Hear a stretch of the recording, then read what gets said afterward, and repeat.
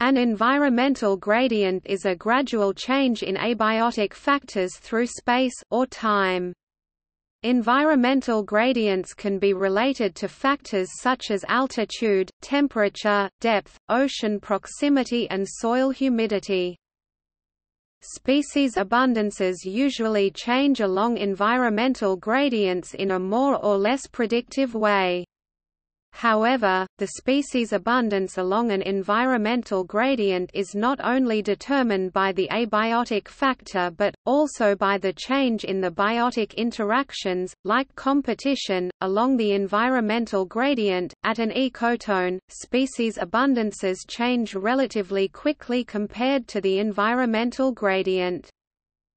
The species distribution along environmental gradients has been studied intensively due to large databases of species presence data, e.g. GBIF. Environmental gradients are linked to connectivity and natural disturbance when considering river systems. A river restoration scheme must consider all of these factors before undertaking a program, as these three factors are what leads to a larger biodiversity.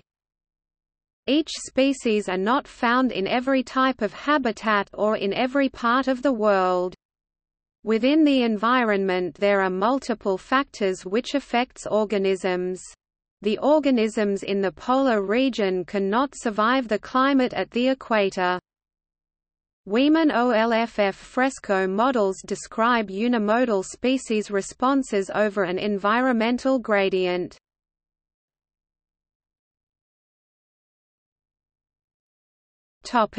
See also: biome, cline, gradient analysis, thermocline.